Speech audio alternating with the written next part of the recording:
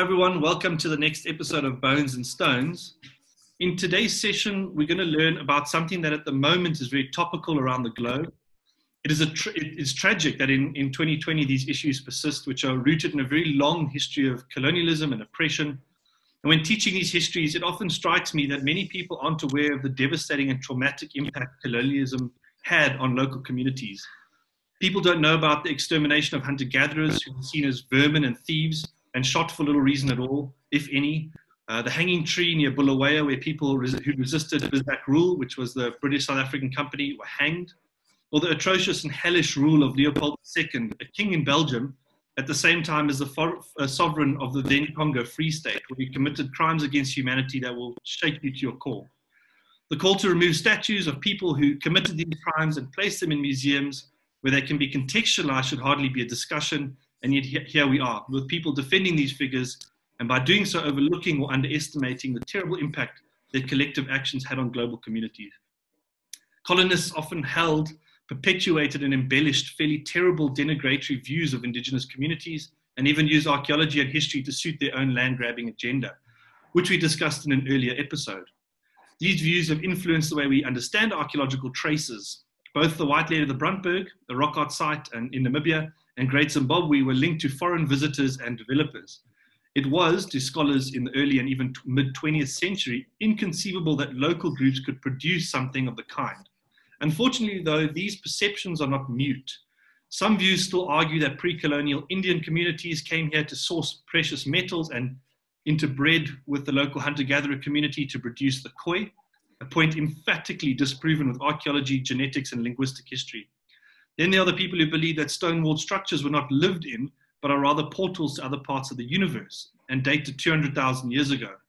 What these so-called histories do is strip indigenous communities of their heritage. People who propagate these ideas refuse to acknowledge local innovation, development, and agency.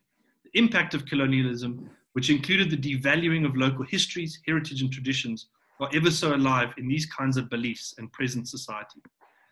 Today, we're going to unpack one aspect of the colonial impact on South Africa's shores, and something people are often unaware of: slavery. To talk about this and teach us a little bit about slavery's history is Linda Mbeki, a postdoc from the University of Pretoria. Hi, Linda. Thanks very much for coming on and talking to us about this really important issue and a history that so many of us are unaware of or don't know the intricacies. Perhaps to begin, would it be possible for you just to give us a bit of background in terms of your research and what you've been looking at with regards to slavery in South Africa? Okay, thanks for having me. I am sharing my time between UP and Ezekiel Museums in Cape Town, so okay. I should make that clear. Sure, thanks. So I can earn my keep. And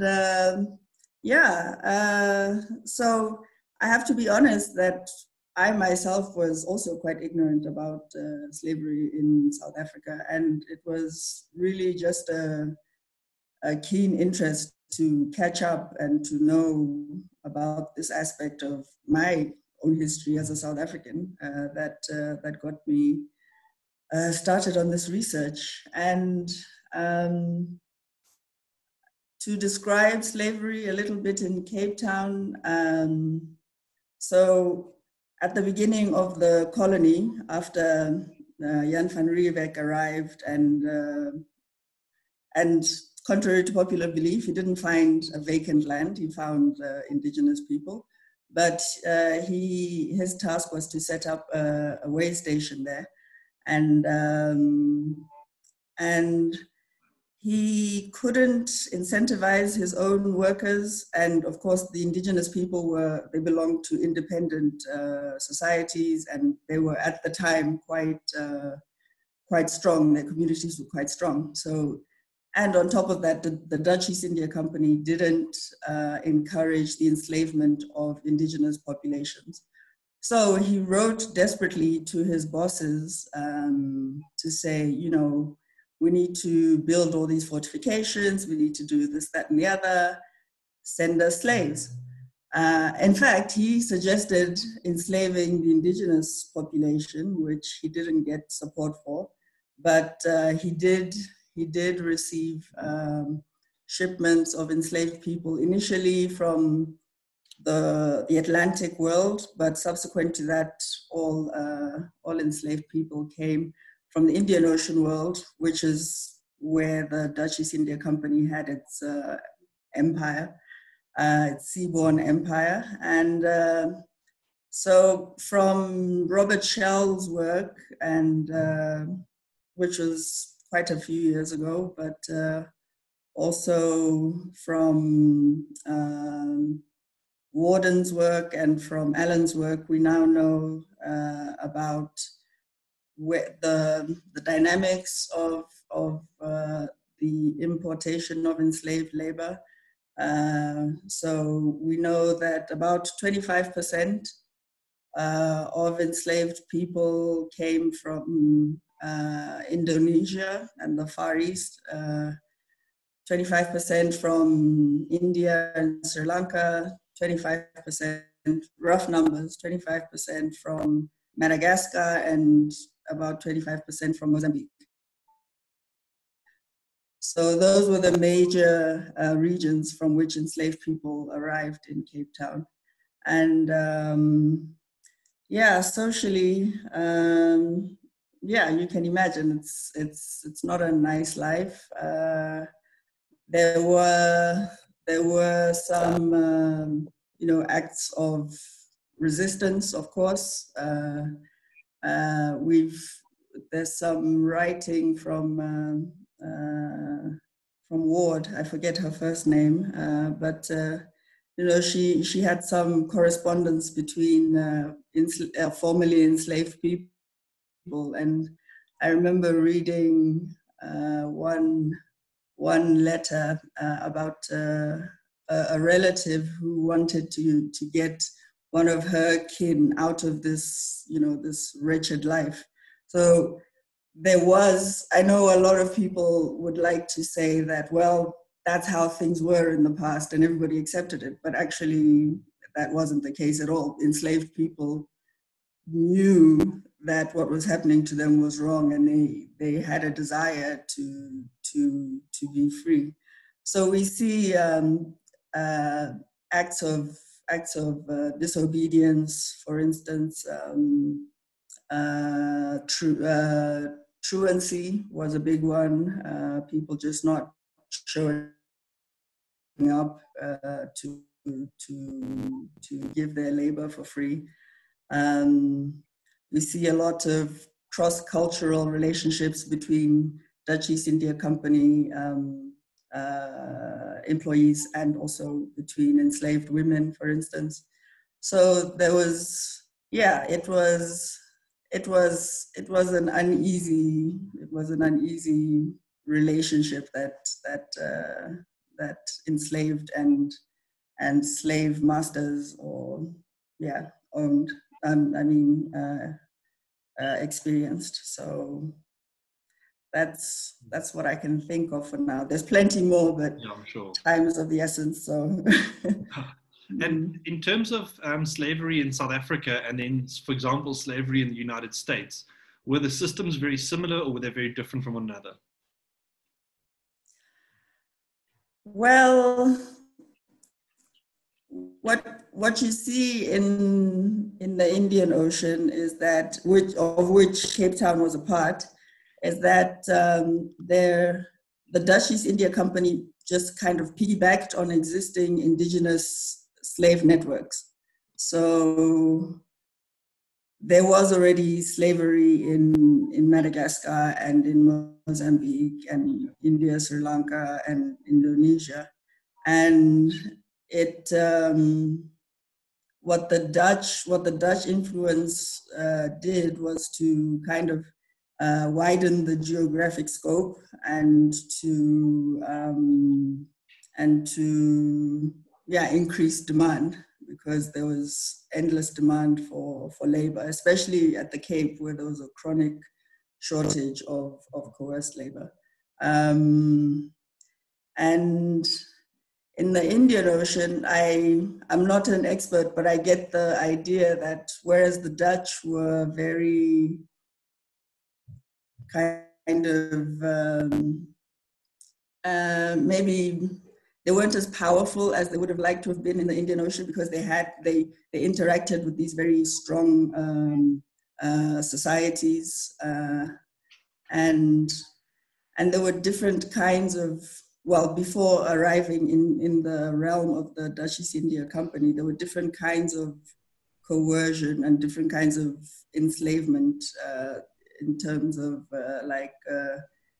debt, bondage, which you could work off, in terms of, just giving yourself up. When there was a famine, for instance, you'd give yourself over to somebody and hope that you'd get fed. Natural disasters would take away people's ability to earn a livelihood. And of course, conflict. And I think in the Atlantic world, actually a similarity would be that, once people came out of the slave systems, the indigenous slave systems, they then were in this new slave system that perhaps was less flexible. I don't want to say, I know some people would say, in indigenous networks, slavery was better or whatever. It's not that, it's just, it was different. So once you came into the realm of these trading companies,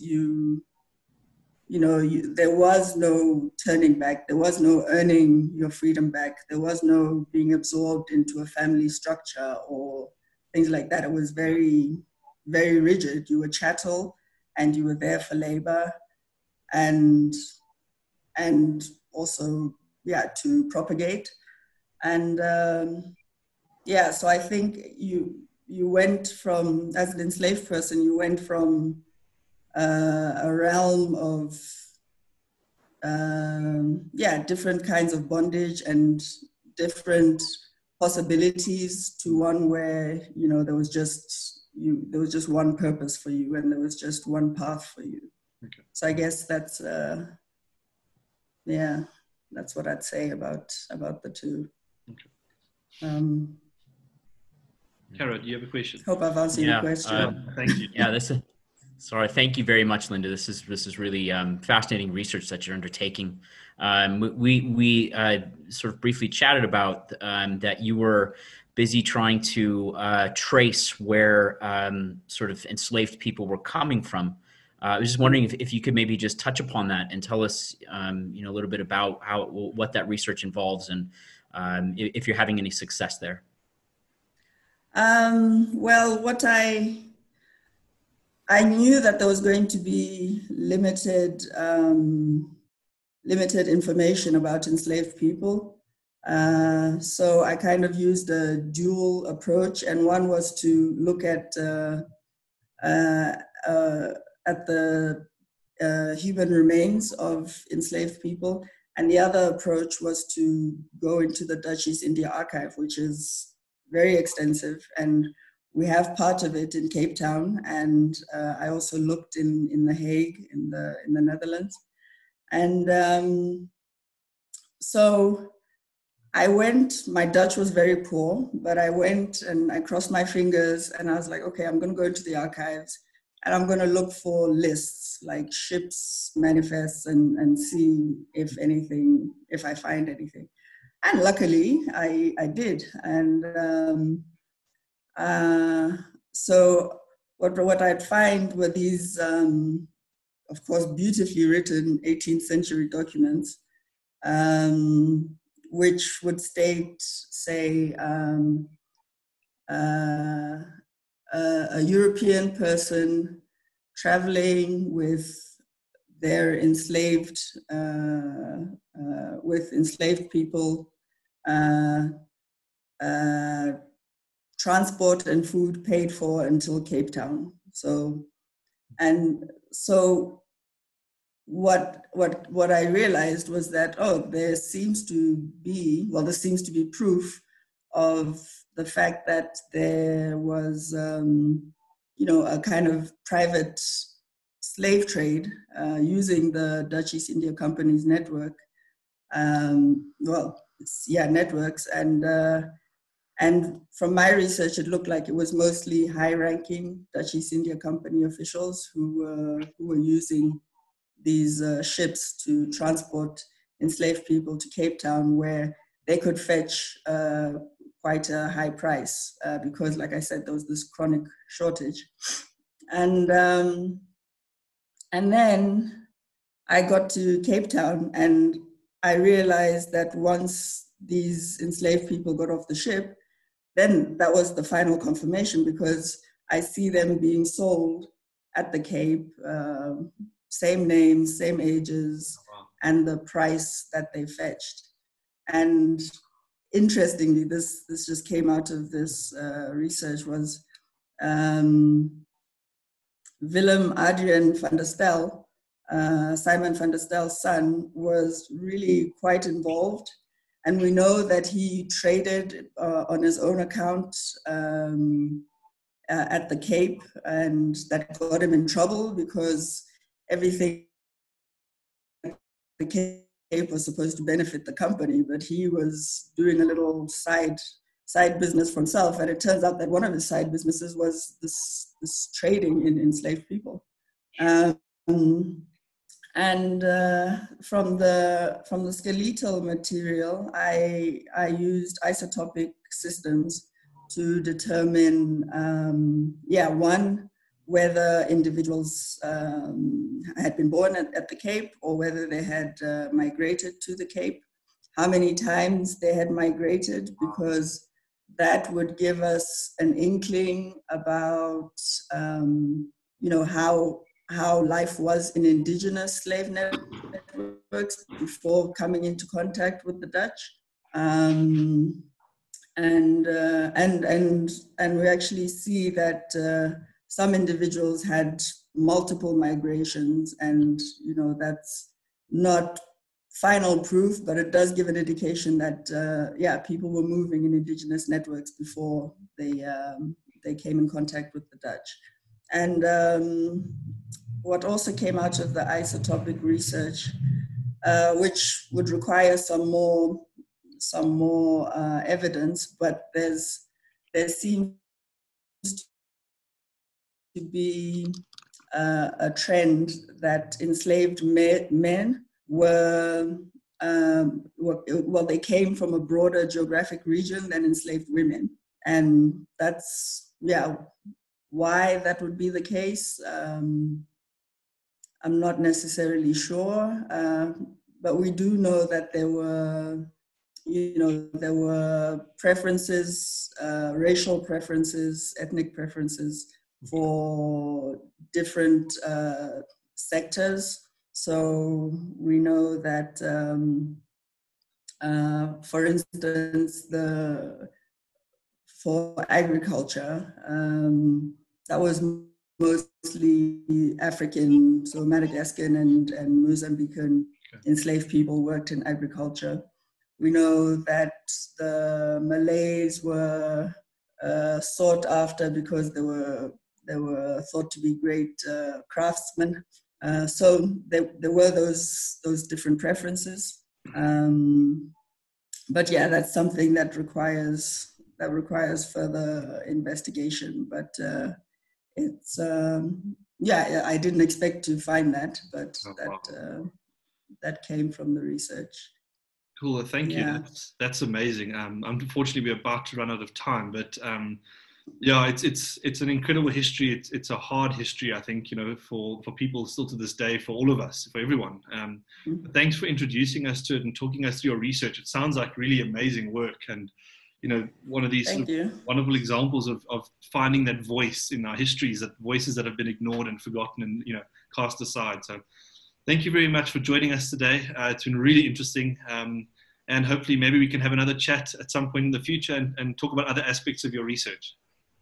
Yeah, that would be great. Thanks for having me today. Thank you very much. Thank you very much. Okay. Okay.